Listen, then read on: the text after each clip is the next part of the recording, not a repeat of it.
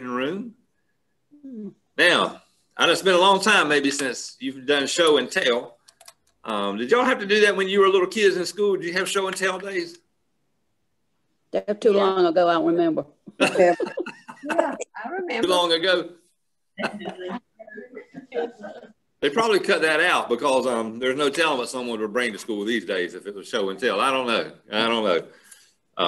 But I asked us to do this for a purpose today, and it's probably pretty clear because it's in the study guide notes, but I am curious.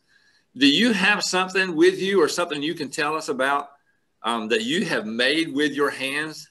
We'll count you telling us about it as you're showing it to us, okay? So I'm just going to go around and ask if you have something with you. If you don't, that's okay.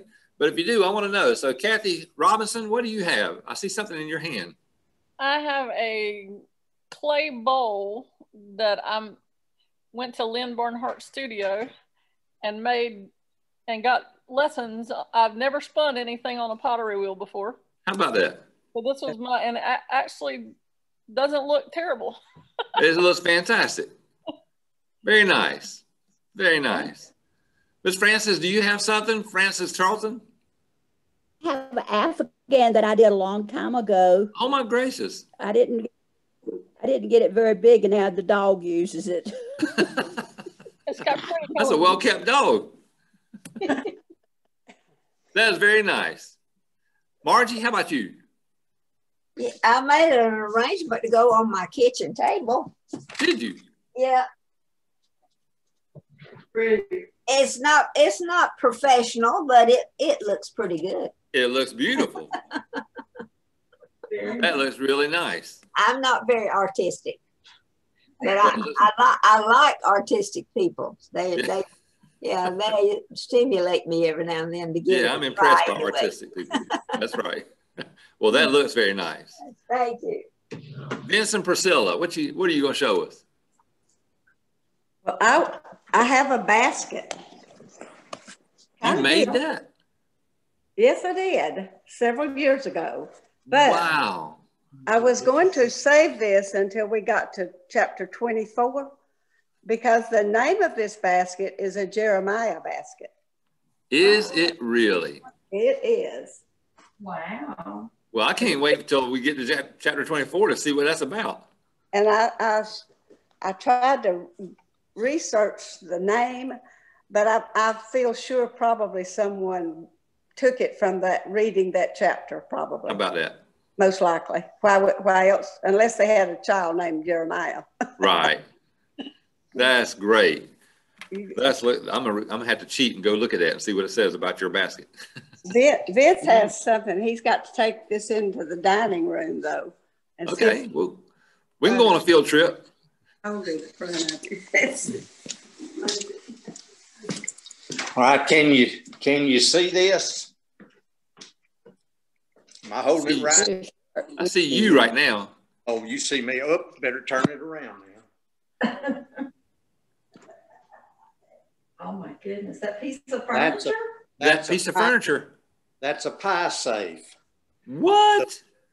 Priscilla did the punch tin work on it by hand. Took a nail and a pattern and punched it out. And I built it, and there's not a nail in it. It's all wood pegged together. No way. Wow. So I did that, and that was a lot of years ago. Also, this China hutch. What? I did that also. Goodness gracious. So I enjoyed woodworking back in the 80s and the 90s, and now I enjoy gardening. Wow. What does that sticker on it say where it said made by IKEA? Yeah, what I did is I bought that in Sweden on one of my business trips, and I packed it up in my bag and then brought it back and put it back together. There you go. No, that's I'm so sure. I did that with in a shop class one time, and it's interesting. One of the classmates in there with me was Dan Emery. He was doing. How about that? How about that? I remember Mr. Dan. Well, that looks like beautiful work that you've made, that you've done. I'm gonna jump over to Brenda Fowler's house, and I don't know who all is there. I think everybody, the 5 are still there. Is there something there that any of you have made that you can show us? Probably got a question. Brenda, go first. I got one thing. I'm like Margie, I don't do a whole lot with my hands, but Yeah, put it in front of me. Oh, no, let me help you. I got it. tearing up the house. I got it.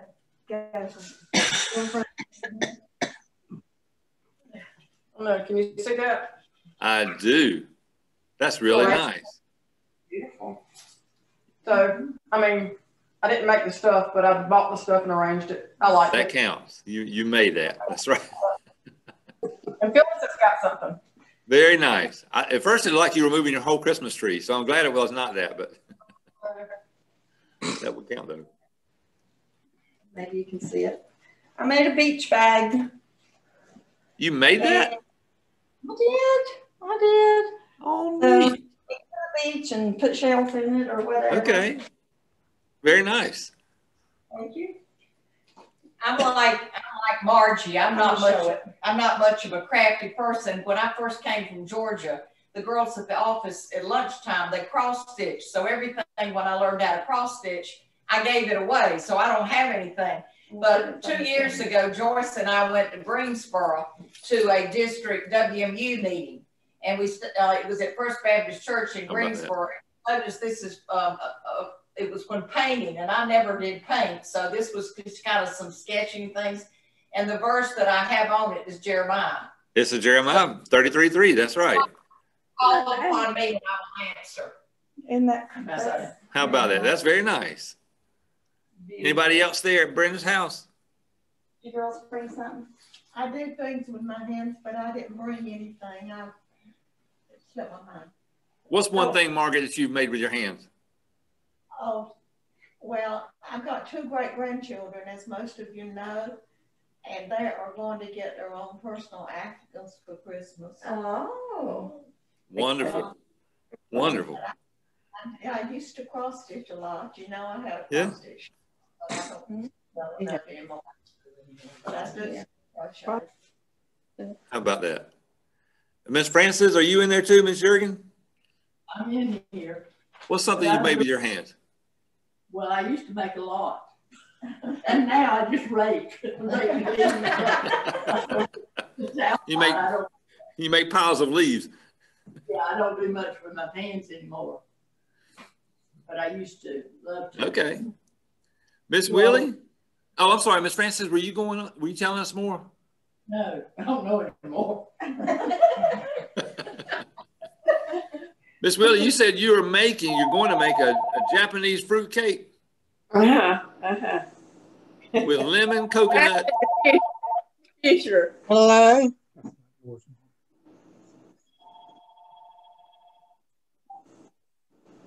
All right.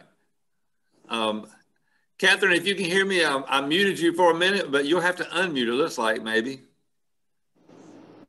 There you go. Miss Catherine, have you made something with your hands? I crochet. You did? You do? And I've made this Santa Claus too. In ceramics. What? Oh my. That is nice. You made that. We used to have a ceramic shop in Garner, but it's not there anymore. How about that? And you made that with your hands. That's fantastic. Joyce, you made anything? I know you have. Besides a mess, what have you made? Yeah, let me see if I can do it on the phone.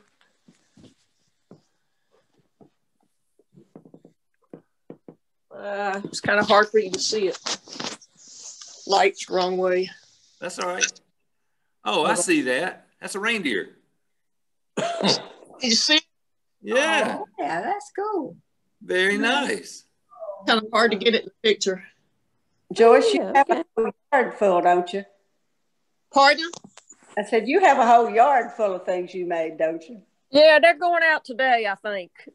It was too windy and wet to put them out a couple of days ago, so I was going to try to do that later today. Was that made of wood? Yes, sir.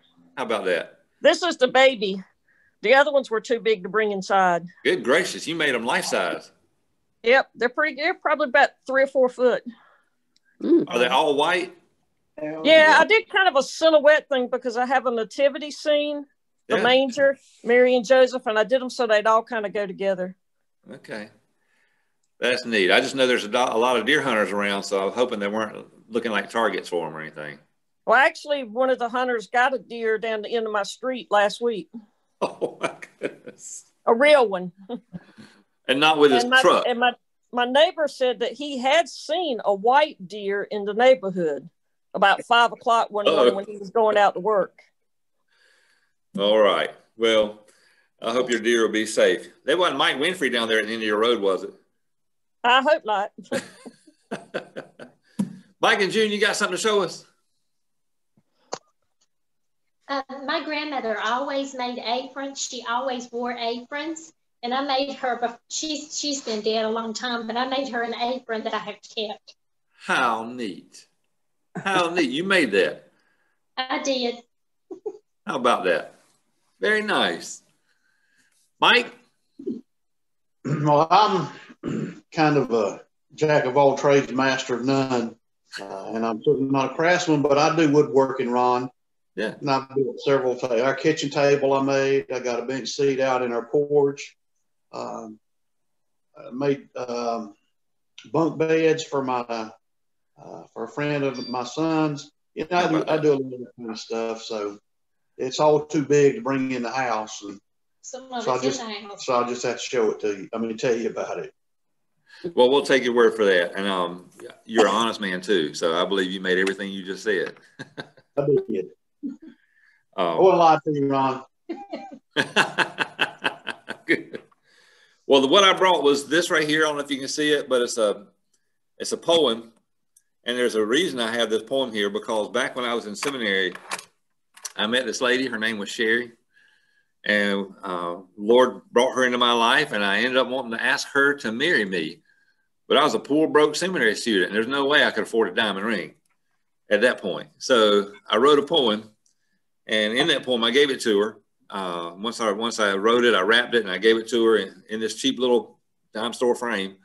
And she opened it up, and she read it, and she said, "Oh, thank you. It's so sweet." And I said, "Well, wait a minute. You hadn't finished reading it." And you're not gonna be able to see it on your screen, but if you take the first letter of each line going down, it says, "Will you marry me?" Oh. And I said, read the first letter of each line going down. And it took her a second to understand what I was saying. And she's like, "Oh my goodness." And I kept waiting for her to answer the question. I still don't know if she's answered that question yet. I honestly cannot think if she ever said yes, but she must have, because we're married. So, but that's something I made with my hands by writing that. And about 6 months later, I was able to get her a little bitty diamond, just to make it official. So that's something I made with my hands. But let me ask you a question in light of this, and I shared this in our study guide. How ridiculous would it be? Y'all took a lot of pride in the things that you made, and you really are. I can see it, you know, with some of the things that are on screen. There's a lot of talent here, but how ridiculous would it be if we took all the objects that we made, whether it was a pie or a cake or furniture or the flowers, and we held them up to the screen and we just started worshiping those objects? It'd be crazy. It'd be utterly ridiculous for us to take something we've made with our hands, and then we start to worship this thing and ask for this thing to bless us. If it was, maybe it was a flower arrangement like Miss Margie had. Please bless my yard so my flowers will bloom for the next year, you know, or if it was a pie safe, please bless us so we have baked goods all year long. You know, it'd be crazy for us to do that. But in that craziness, that's exactly, well, not exactly, but that's very similar to what the Judahites were doing. They were making idols with their own hands and worshiping them. And so as Jeremiah is preaching, God's given Jeremiah a message that tells them of the foolishness of their worship of items that they have no power, they're dead, but also they made with their own hands. There's only one that's worthy of our worship, and that's our Creator. And there's no created thing that's ever worthy of our worship. And that's what we're going to look at today in Jeremiah 10, actually. And in Jeremiah 10, there's kind of a twofold message here. One of the parts of Jeremiah 10, one of the main messages of Jeremiah 10 is that there is a praise that belongs to God. There's praise, all of our praise belongs to the one true God.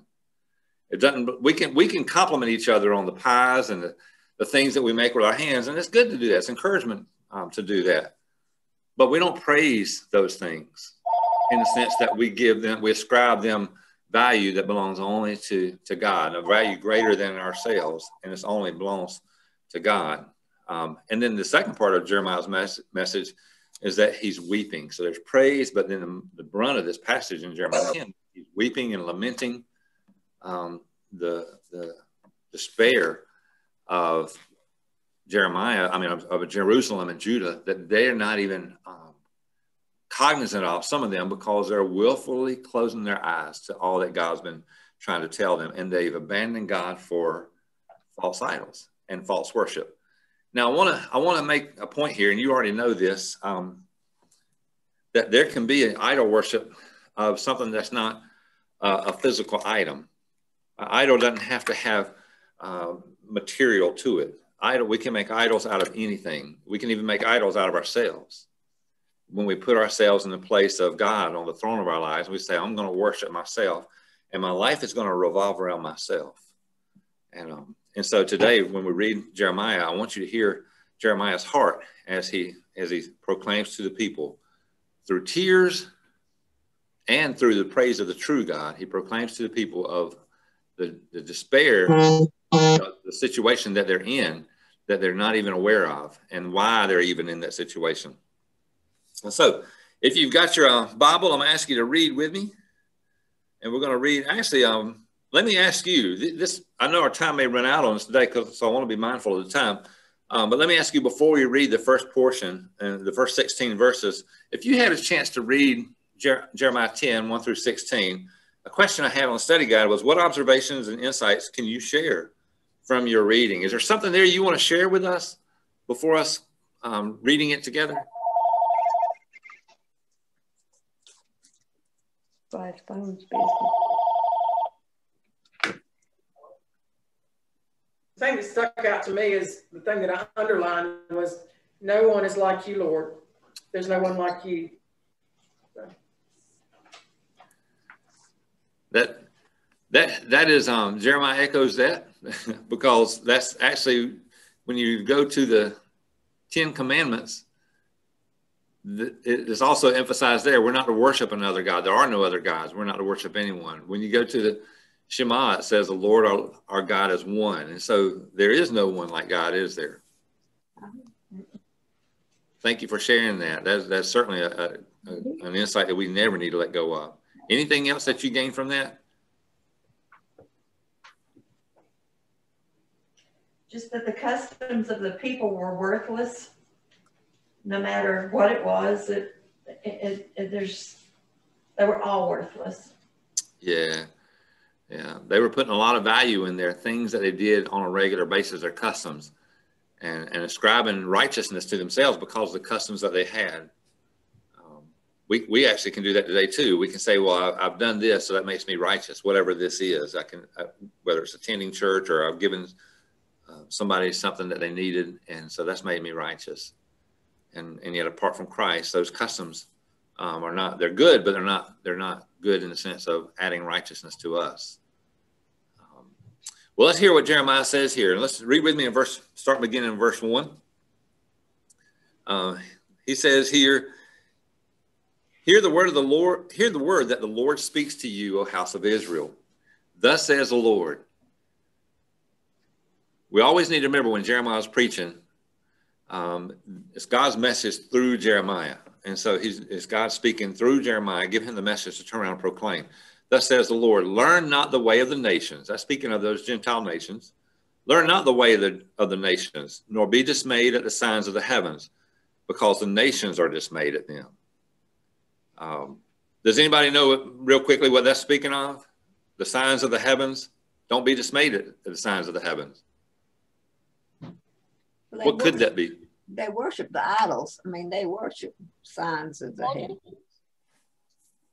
You know, they didn't associate it as being that something that God made. Yeah, and they would worship even the stars and as having influence and power over the events of life. Kathy, you were getting ready to say something? I said, was it astrology that they were?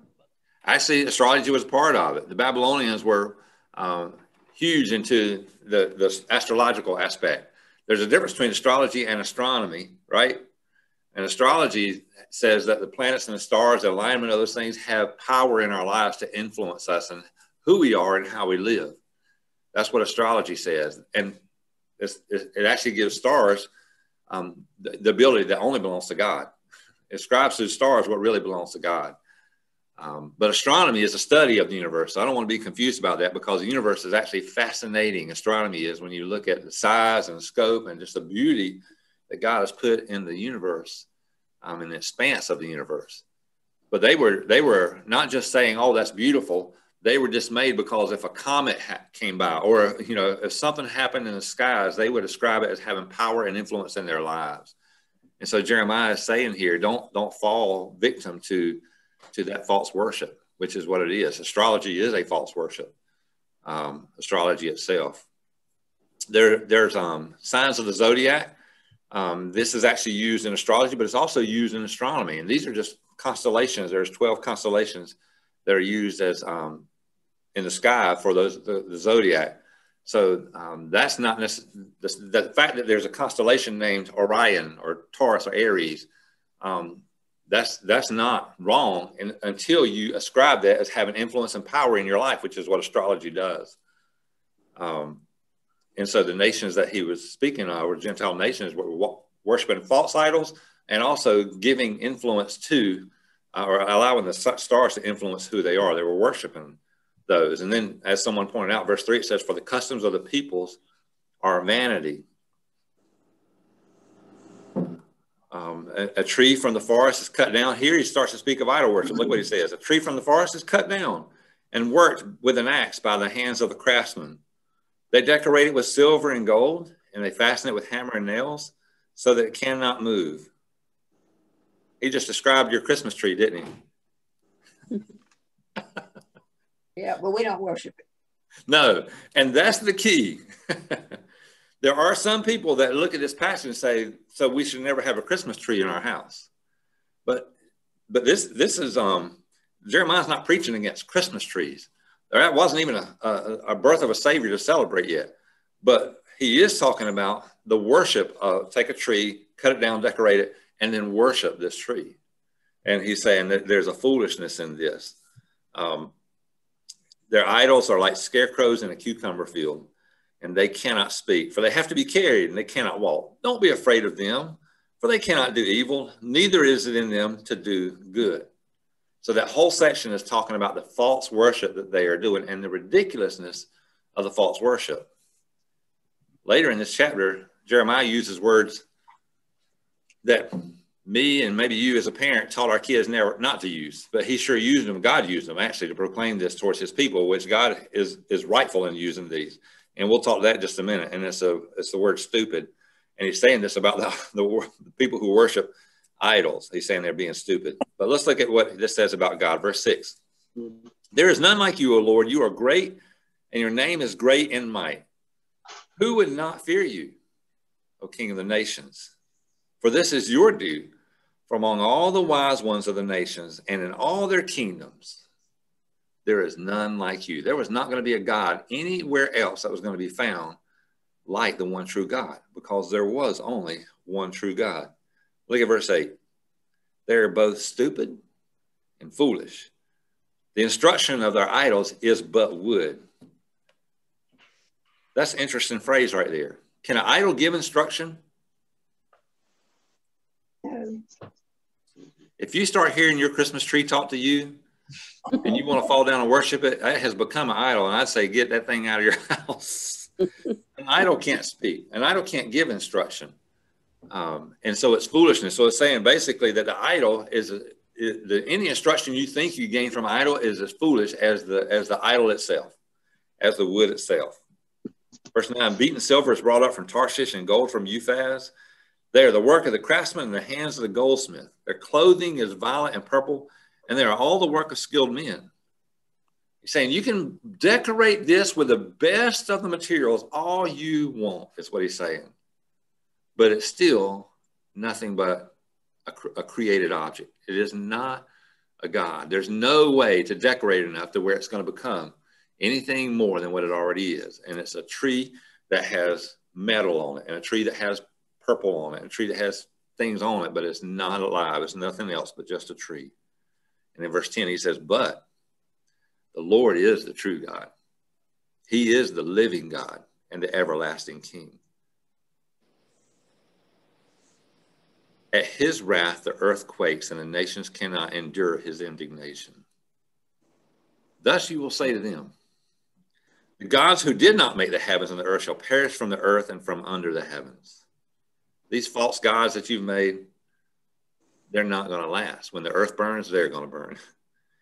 It is he who made the earth by his power, who established the world by his wisdom, and by his understanding stretched out the heavens. And by his understanding, stretched out the heavens. When he utters his voice, there is a tumult of waters in the heavens, and he makes the mist rise from the ends of the earth. He's speaking of the truth. He's speaking of the true God and the power that God has. He makes lightning for the rain. He brings forth the wind from his storehouses. Every man is stupid and without knowledge. He's saying, basically, what he's saying here, that sounds like a harsh thing. What he's saying here is, in comparison to the wisdom and of the true God, that every man is without any wisdom. Every man essentially is without knowledge compared to the riches of God's wisdom and knowledge. Every goldsmith is put to shame by his idols, for his images are false, and there's no breath in them. They are worthless, a work of delusions. At the time of their punishment, they shall perish. Not like these is he who is the portion of Jacob. We'll talk about that in just a second. For he is the one who formed all things. And Israel is a tribe of his inheritance, and the Lord of hosts is his name. There's one true God. And yet, if we try to give what only belongs to God and ascribe that to any other created thing, then we are being as one who is completely without knowledge or wisdom. And the word that Jeremiah uses here is stupid and foolishness.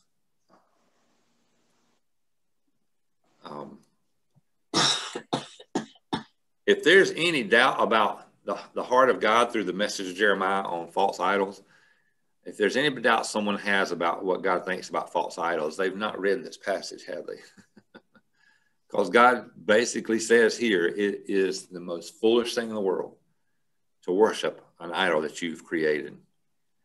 Verse 16, portion of Jacob. What is that? Has somebody had a chance to take a look into that and see what that's speaking of? Portion of Jacob. Title for God. Yeah, how is that a title for God? Where did that come from? It is a title for God. That's what it means. I don't know where it came from. That's okay. Anybody? Yeah, thank you. Portion of Jacob. Go ahead, Phyllis. I don't know.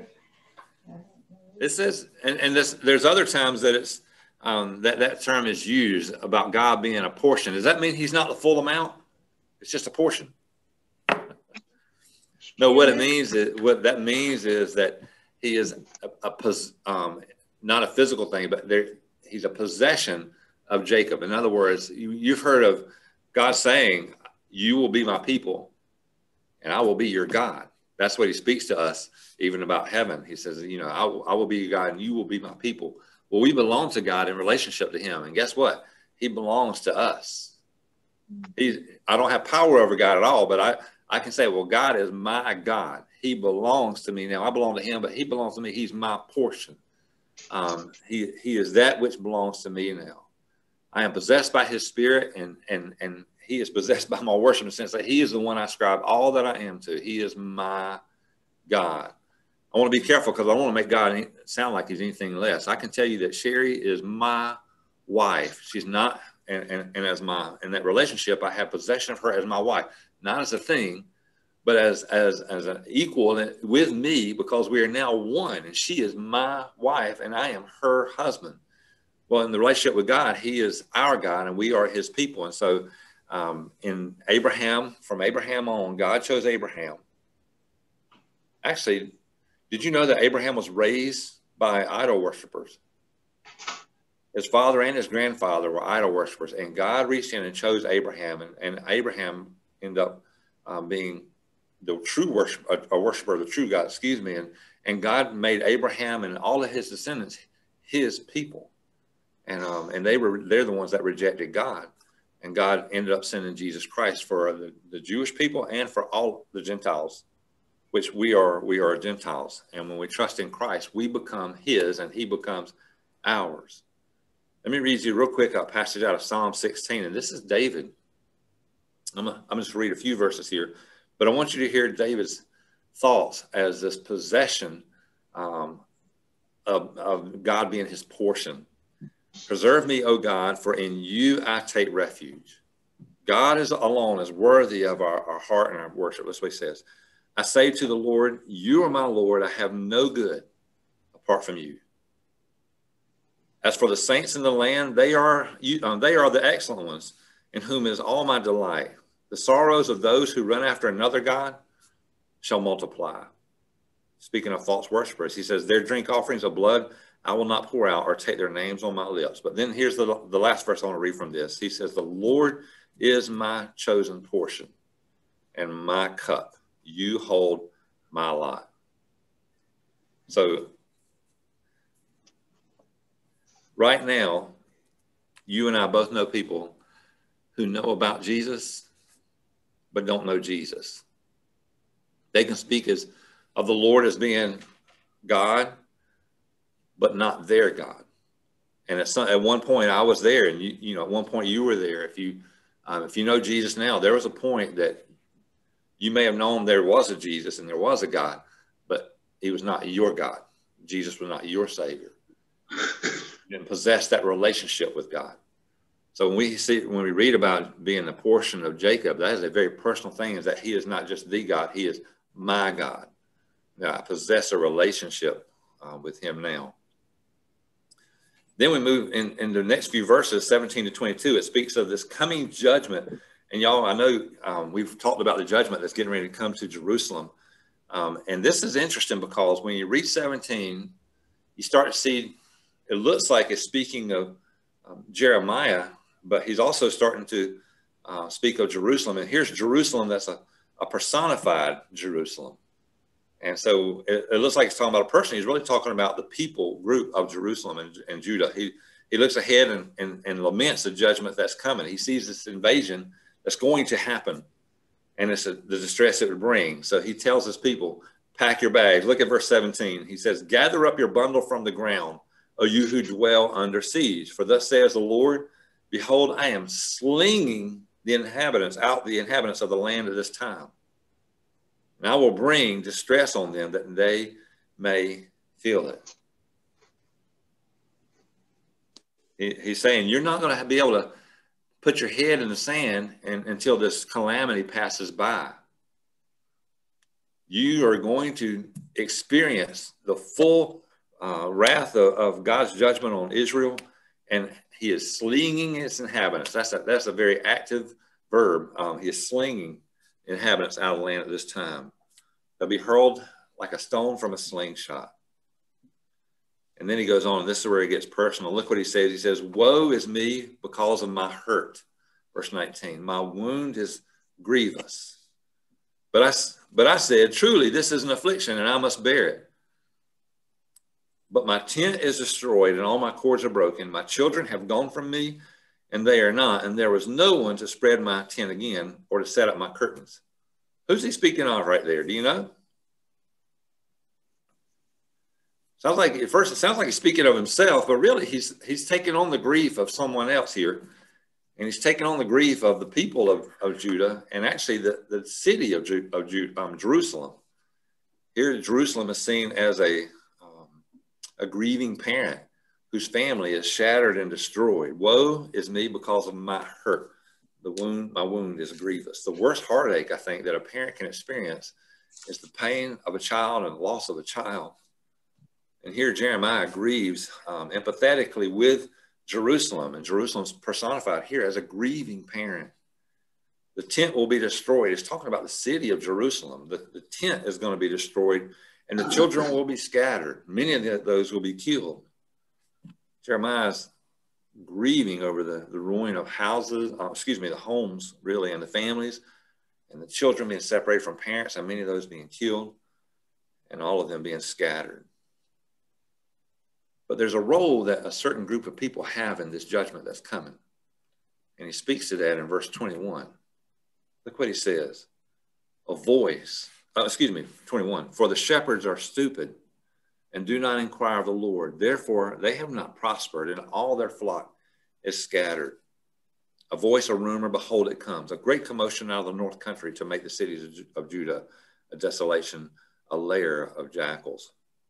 What role did the shepherds have? What's he speaking of there about shepherds? Are these the sheep keepers? Or he may be talking about somebody else. He's actually talking about somebody else. Any idea who he's talking about there? The people. And their leaders. The leaders, yeah. Yeah, he's speaking of their leaders. The shepherds. He says in there, they did not inquire of the Lord. They were going about doing their duty. In fact, many of them closed their ears to the Lord and went about their religious duties. And when Jeremiah would preach the message of the coming destruction, they would say, no, that's not going to happen. We're doing great, and things are going to be great. We're actually going to be blessed. And so the way of the leaders was away from the Lord. They went that way. And unfortunately, when the leadership falls, people also fall. The leadership has influence. And for the Judahites, the leaders were the prophets and the priests and the kings. It was the political civil leaders of the kings too. But the prophets who tethered the people to a vision of God for a pure heart, they were straying, and Jeremiah was calling them out, the other prophets out on this. They were being false prophets. The priests, who were mediators between the people and God, they were straying and not listening to God and going about their routines. And so and the king, they were all going away from God. And there's an incredible responsibility they have in the direction of the people. And Jeremiah is saying here, the blood of the people basically is on your hands as well, leaders, because you have strayed and your flock will be scattered. If you go into Lamentations, which Jeremiah also wrote, here's what he says about the destruction of Jerusalem in Lamentations. This is Lamentations 4:13. He says, this was for the sins of her prophets and the iniquities of her priests, who shed in the midst of her, of Jerusalem, blood of the righteous. So he's saying, leaders, you have led your people to destruction in here. He's calling out the false prophets and false priests. How do you think they would feel about that? Terrible. They were not happy at all. And in fact, at the end of this chapter, this is actually the end of the temple sermon that began in chapter 7. All of these messages in 7, 8, 9, and 10 are part of Jeremiah's temple message. At the end of this, we find out that it's not that not only were they displeased, but they took Jerusalem. They put a death penalty on Jeremiah's head. Basically, they wanted him executed, and they were angry at him. And God spared his life at this point, but the priests, they banished him from the temple, and they said, "You're not coming back. You don't come back here in the temple." Because this message that he's proclaiming the truth of God. They didn't want to hear this message. They didn't want to hear that they were leading their people astray. And so they ended up banishing him from the temple. The final 3 verses in Jeremiah 10, basically, you see Jeremiah pleading for the mercy of God, and he kind of gives a basis on which he's pleading for this mercy from. And so I'm going to ask you to look in here in this passage, and what basis do you see Jeremiah seeking God's mercy from? I know, O Lord, that the way of the man is not in himself, that it is not in man who walks to direct his steps. Correct me, O Lord, but in justice, not in your anger, lest you bring me to nothing. Pour out your wrath on the nations that you know not, and on the peoples that call not on your name. For they have devoured Jacob. They have devoured him and consumed him, and have laid waste his habitation. He's pleading for mercy here from God, but what grounds do you see in there that he's pleading for mercy from? What do you see? I think what he's doing is he's saying to God, go after the enemies that caused all of this, not your people. Yeah, he is saying that, isn't he? We're your people. Go after the ones who are doing the damage here. The Babylonians are coming. That's the ones who you need to pour your wrath on. So he's seeking God's mercy based on, let's redirect your wrath to them. They're doing harm to your people. And there is a truthfulness actually in that. The Babylonians are choosing to rebel against God and choosing to destroy others and choosing to destroy God's people. And this is interesting because the Babylonians are also being used by God to bring his wrath upon Judah. And when you stop and think about this, it kind of brings you back to the seemingly perpetual conflict between God's sovereignty and the free will of man, right? And just thinking, well, God used the Babylonians to bring his wrath, and yet the Babylonians had a choice. They had free will and are responsible for their actions, and they're seeking to harm God's people.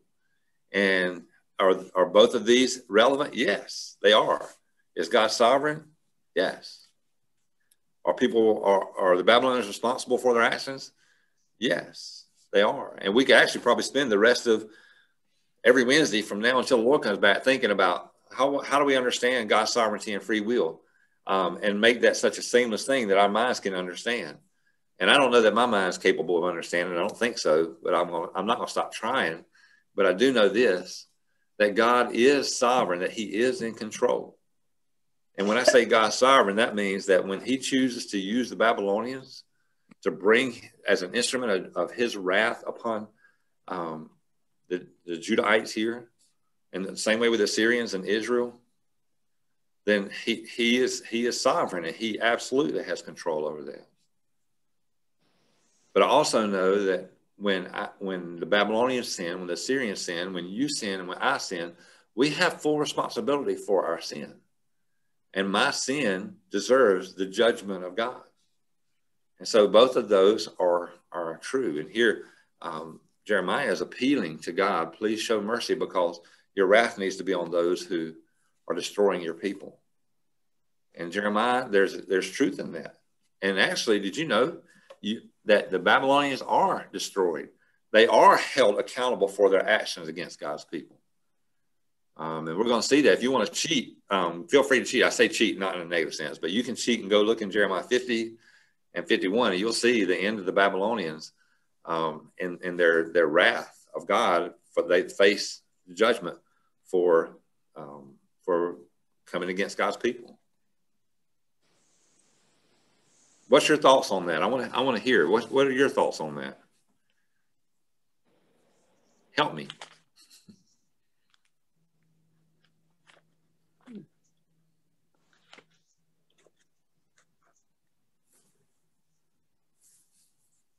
Rephrase the question.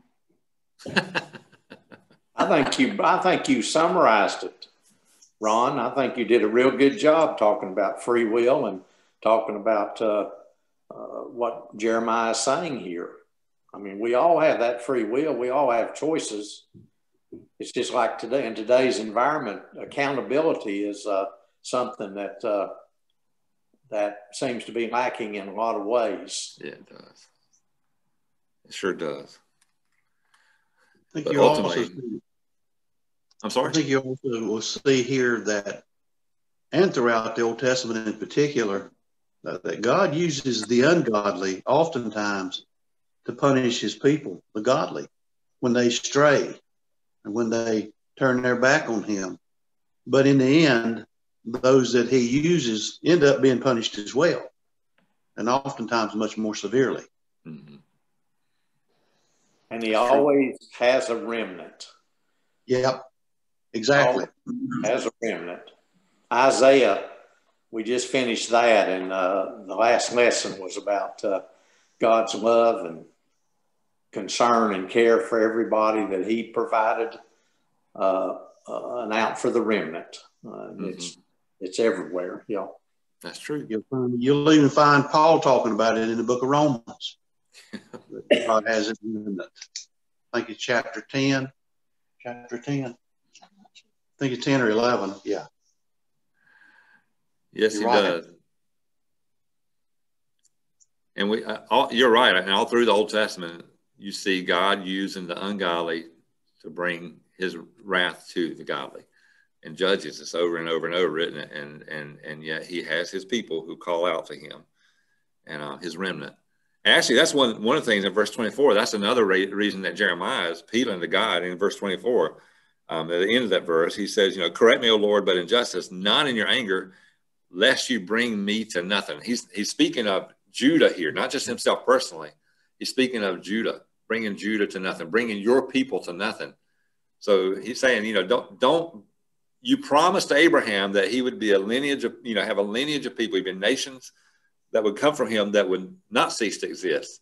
So please don't let them the Babylonians wipe out your people, because God, they'll bring us to nothing. And so did God answer that prayer? Yeah. Yeah, he did. And he does every time. He will always have a remnant, and he does here as well. The Babylonians will come, and the Babylonians will destroy Jerusalem and destroy Judah, but there will be a remnant. And there was a remnant. You see in the book of Amos too, I think it's chapter 4, where God pleading to Israel, he said, and basically what he says is, I've sent all these calamities upon you because you did not respond to my love. And now they're rejecting, and they're mistaken where the calamities are coming from, and they still turn from him. Yeah. So oftentimes when we reject God's love, he may reach out to us in a way that is painful. Yeah, that's right. And we just have to recognize that. Well, and you're bringing up a really interesting point, an important point too, and that is the love of God. And I'm going to close with this right here. On our own, our hearts are bent away from God. It's our sinful hearts, our sinful nature. And if I've got, even now, y'all, our hearts are prone to idol worship, and it may not be physical things, but it'd be anything that I put in place of God that has my heart's affections over God. And so how do we get rid of idols? When I really want to encourage you to think about this before God. Are there idols in my life? Is there anything in my life that my heart has a greater affection for than you, God? And if so, help me to destroy that idol, to get rid of it, recognize it for what it is, and ascribe to you alone my worship and my praise. And it's this love of God that has to become the greater priority, the greatest priority in our lives. And we can say, well, I'll just get rid of all the idols in my life and on my human effort, and that may last for a moment, it may last for a season. But if my heart hasn't changed, then something else is going to take its place. And so the way to get rid of idols is that my heart becomes not just infatuated, but Jesus becomes who my heart's affections are, my life's affections are. All of my priority, all my purpose needs to be in Christ. And I would say, saturate yourself with the presence of God in his word and his grace. Surround yourself with that which will spur you towards a deeper love for God. Because when I recognize Jesus' love and I respond and I love Jesus, then these things that seek to take God's place in my life, their glitter diminishes, because there's nothing greater than the light of Christ in my life. Is his glory. And so when that becomes my heart's affections, then these idols, they don't stand a chance. And so that's what I would encourage you, and all of us who know Jesus, is that as worshipers, we always have to pursue a deeper love and affection for Jesus. And in doing so, then the idols, their influence diminishes. This to me is a reminder that I don't pray enough.